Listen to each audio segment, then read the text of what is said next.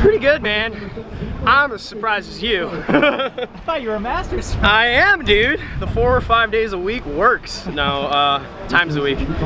Really good 100 breaststroke. I was happy with that at the time. I didn't even think about times coming into the meet like at all. I was like, let's just roll the dice and see where those go.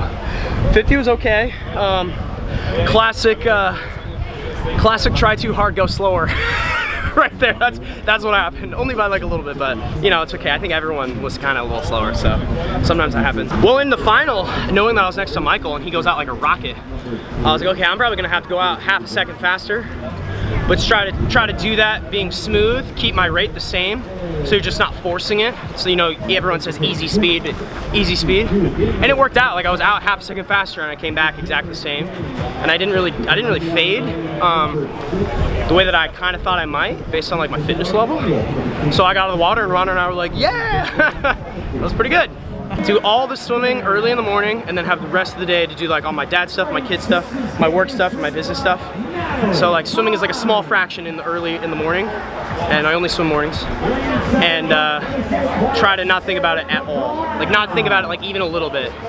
That's literally how I'm doing it. You know, just like don't. It's like a small little thing. Just like this sounds cliche, but like it's just gotta be fun. Everyone says that, it sounds dumb, but really though, like I have a lot of fun.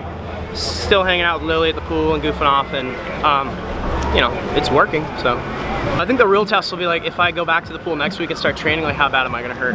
That'll be a good indicator. But right now, 4 races, like I can make it through 4 races.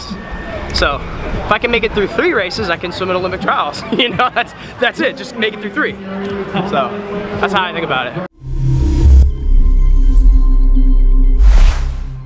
And did you make your trials cut last night? Yeah, oh my god, yeah. Ron told me that morning, he was like, you know, your time expired, so you kind of have to qualify for trials again. And I was like, okay, this is the goal.